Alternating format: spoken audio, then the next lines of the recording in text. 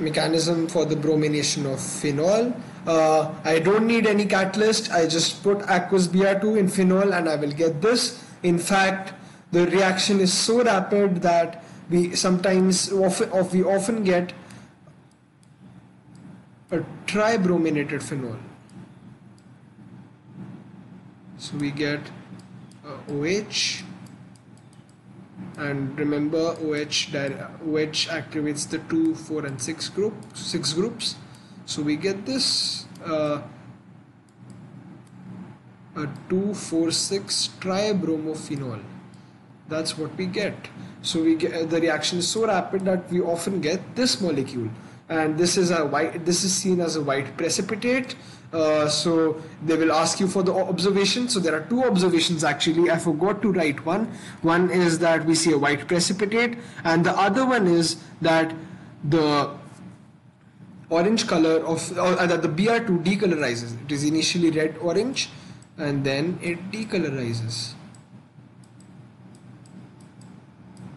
And if you remember, a similar thing happens when we react bromine with alkenes. The Br2 decolorizes. It becomes colorless. Okay, so we have done the bromination of phenol, the nitration of phenol.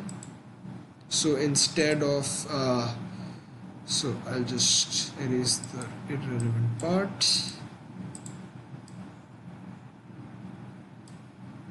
So we have a dilute solution. I want you to focus on that we have a dilute solution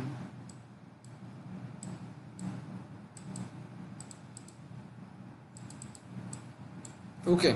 So the nitration of phenol. Now if you remember, when we were nitrating, when we were carrying out the nitration of benzene, we used concentrated HNO3. We also used 55 degrees Celsius temperature, and we also used concentrated H2SO4 as a catalyst. In this reaction, we only use HNO3 and a very dilute solution of HNO3. So you can see how reactive phenol is in comparison to benzene. And it proves that phenol is very highly reactive. So again, we have this reaction. Nothing changes here. We have this,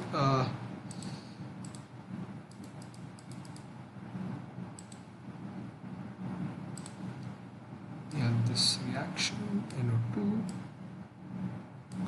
We have, and then we have NO2 over here. And then again, the reaction is so rapid that we often get NO2 at all three positions, all three activated positions, which are 2, 4 and 6.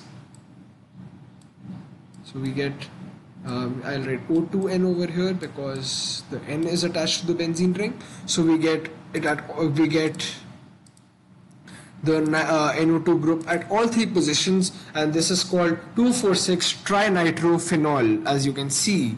So again, you can see it's so reactive that it reacts with the phenol from all three activated carbon atoms. So it's trinitrated.